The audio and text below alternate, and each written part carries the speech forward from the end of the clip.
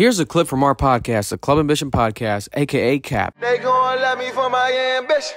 Bro, there's like, I swear, probably like 10 YouTube channels that like do like documentaries and stuff, and they're covering this, and it's like crazy. And when I did my research, like more kept popping up. I'm like, damn, this is crazy. And they're literally labeling it a crazy white boy summer, like the crazy white boy summer because of the rap beefs. They said that the Drake and Kendrick Lamar beef has nothing on this beef, and it's like a whole controversy, a whole rumor, etc. But it's basically, well, from my, you'll correct everything, right? Because I definitely want to get the clarity here. But there's a collective beef between this rapper, another underground rapper, you know, shout out to Sematary, and he has the collective Haunted Mound, right? Haunted Mound. And then you have, you know, Shed Theory that you're also a part of. So there's a rumored animosity. You know, he dropped this interview, or he wrote an interview or an article interview on the article website, whatever you call it. It's called Interview. I think it was interview.com, something of that nature. And there was allegedly your name mentioned, but it was like a redacted, right? And then we saw your post. You made a post where you were like, you know, these rappers, etc. That you see them in person, this and that. Are you cool with Sematary, or is there actual beef that's real, or is it bullshit? You know, I love Sematary. You love Sematary? I love you so much, gang. I wish you would have turned around at Chief Keef's party, bro. I was trying to talk to you, but you wouldn't turn around. Just have a chat with me, bro. I'm right here. You know where I'm at. I'll be wherever you at. It's a movie. It's a movie. Movie. No, but that's all just tomfoolery. Tomfoolery. You know what I'm saying? It's all, you know, it's just one-sided shit. Like, I'm just trying to get to this money. I'm just trying to, you know, provide for everybody I love. You know what I'm saying? And it's like, of course, people, you know, you're gonna have people that don't like you, and that's just, you know, that's just the name of the game. Yeah. And I'm okay with that. But yeah.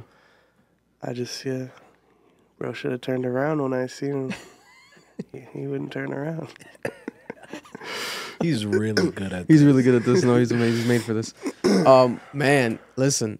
If it seemed like a lot of people were upset. They're like, damn, I wanted a Sematary Joeyy collab. We thought it was gonna, you know, like a new collaboration. So they thought it was gonna happen. Not in the plans right now. Hey, I'm open to it. Open to Yeah, just turn around. The way you say that is so crazy. Like, no Diddy. Oh yeah, no Diddy. Yeah, definitely no Diddy. No Diddy. Man, no, yeah. And when it comes to like the collective Haunted Mound, is there like any animosity between like anyone specific, or is it just like it's all love? It's all love. It's all love from our side. Yeah. It's all love. We don't do the hate shit. That's just yeah. No, there's no room for that, bro. Yeah. You know what I'm saying? Like, we're all trying to get to the same thing. We all have similar motives. You know what I'm saying? It's like I don't got you know, room to be stressing about some dumb shit like that. You know what I'm saying? Exactly. It's like we all just, you know, if anything, it's just like it's funny to us. You know what I'm saying? Like, 'cause you know, people say stuff, but like, you know what I'm saying? Some people are, you know, really about shit, and some people aren't. You know what I'm saying? And it's just like, don't say you're about something if you're not, because some people really are about shit. You know what I'm saying? Facts. Like, so yeah, it's just funny. It's tomfoolery. Tomfoolery, the word of the day, phrase of the day. And then keeping it there a bit, Chief Keef, right? I think an icon in music, one of the most influential artists to ever exist, to ever breathe. And fair to say, you may have been inspired. Obviously Chief Keef, right? For sure, yeah. One of your inspirations. So talk about that. Almighty Soul album release party, brand new album. A lot of people calling it kind of his comeback album, if not his comeback moment this year. Yeah. He's having a lot of more of a ball rolling as far as the mainstream actually paying attention more to Chief Keef, as they rightfully should. You know, an icon.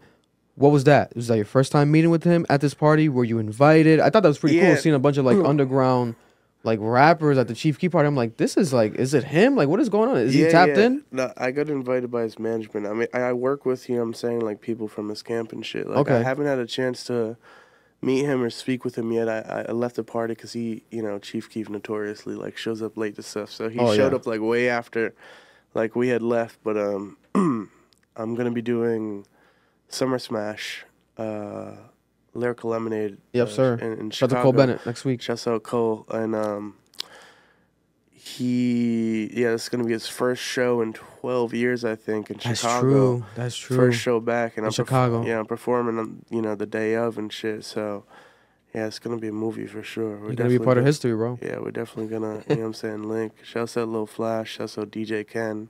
Yeah. Shouts out the whole Glow Gang. They gon' love me for my ambition. And that was a clip from our podcast, the Club Ambition Podcast, Cap. If you're looking to watch the full episode, make sure to go check it out right now. It's available on audio and also on YouTube.